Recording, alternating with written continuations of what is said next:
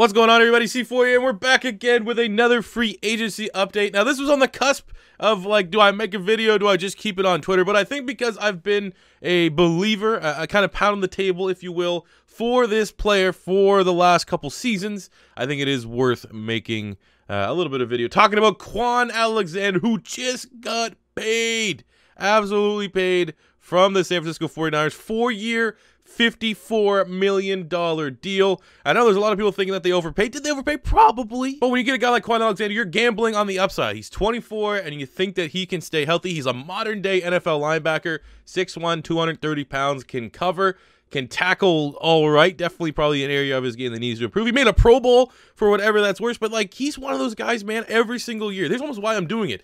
Every single year when we open up the Madden game, we look at the Madden ratings, I'm like, how is Kwon Alexander always in the 70s? Like, am I just missing it? Like, I don't watch a whole lot of Tampa Bay Bucks games, but when I do, and Kwon Alexander's playing, he is all over the field, man. This guy here is, I think, in terms of not anymore because of this gigantic contract, but up to this point, I think he was one of the most underrated linebackers in the league. Now, needs to stay on the field, has had some injury concerns, only played a full 16 games once. He's been in the league 4 years, but when you look at his stats, he's essentially played 3 full seasons in the National Football League. In those 3 seasons, he has 3 interceptions, he has 22 pass deflections, 6 forced fumbles, 7 sacks, almost 400 total tackles, 30-plus tackles for loss. Like, that is uber production. Now, is that to say that he's worth more now that the market's kind of reset? I think he's getting paid more than, like, Luke Kuechly and something ridiculous like that. Absolutely not. But for a linebacker prospect, I'm going to be completely unbiased when I'm saying I'd probably would still put Kwon Alexander ahead of my Jordan Hicks. Probably most likely at this point a former Philadelphia Eagle. I'd probably put Kwon number 2 behind CJ Mosley in terms of ranking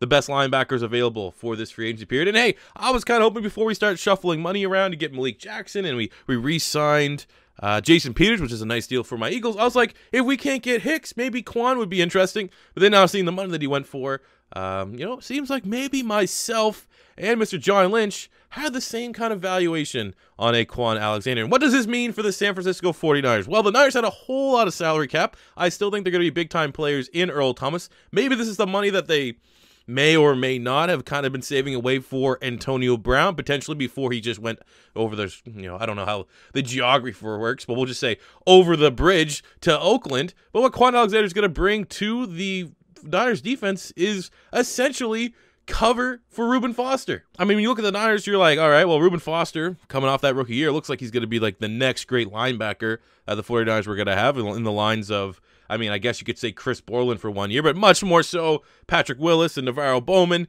And, it didn't really work out. Obviously, they had the off the field. Now it's kind of looking like a pain in the ass because they got rid of him because the off the field that got retracted, I guess, from his girlfriend. And now the Washington Redskins got him on a budget type contract. Like, it could be a potential steal for the Redskins and a big loss for the 49ers if Reuben Foster doesn't end up missing any time. Obviously, from a locker room standpoint, the shit winds have consistently followed and the clouds have loomed over Reuben Foster's head. So maybe it was better to wash their hands now. But, I mean, you got Fred Warner, 2018 third-round pick at a BYU. He got, really good production.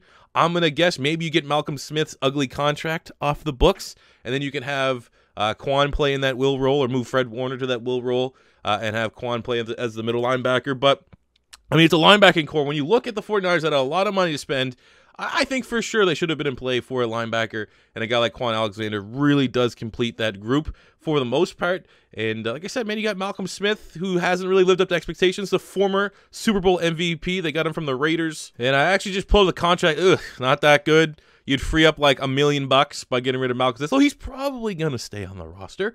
But, I mean, they have enough money. They have enough money anyways to just be spent. I think they had like $50-some million worth of salary cap. So bringing in Kwon Alexander, you're still going to have enough room to make a play. Like, I think for Earl Thomas, I think if you can bring in Kwon Alexander, you bring in Earl Thomas, maybe you look at improving potentially the interior of that offensive line. Maybe look at a corner. I mean, you still got the draft. You're going to have top 3 pick, most likely. Unless they trade down. At number 2, probably Nick Bosa will fall to you there. You're just going to be able to complete the team. Maybe you can get creative, move Eric Armstead to D-tackle. If not, look at their cap right now. Clear cut, a free just $9 million off the books by moving Eric Armstead. So, I mean, they have a lot of flexibility. But ultimately, just given a review, I think, personally, just because on the channel here, I've always said Kwon Alexander, I'm a believer of him. He constantly gets underrated. I thought we'd give him some props and say, this is a good move for the 49ers. I know there's actually a decent amount of 49er fans that watch my content. I think this was a get. Don't be necessarily afraid with the bigger number for a guy that maybe not have been on your radar a whole lot.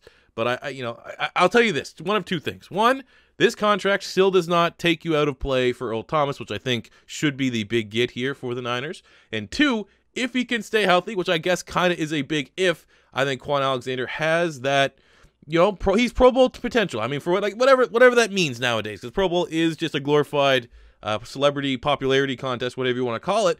But, I mean, it still represents, for the most part, talented playmakers. I think Kwon Alexander's just at that level, and I think him and Fred Warner is a very intriguing linebacking core heading into the season. So, there we go. Kwon Alexander. We talked a little bit about Jason Peters. I think Trent Brown got paid a lot.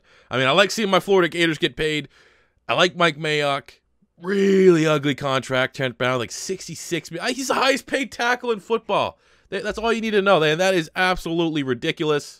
But that is for another video where we finish out the free agent class. I guess for the linebackers, though, where's Jordan Hicks going to go? Where is CJ Mosley going to go? I'm sure we'll get my reaction on those signings when they happen. Hopefully, Jordan Hicks tests the market. It's not that great and decides to come back to Philadelphia on a one-year prove-it deal. And then you can't leave out Anthony Barr, who looks like, I think the rumors were saying that he might go to the Miami Dolphins. And you got Justin Houston, who just got released. Jamie Collins got released from the Browns.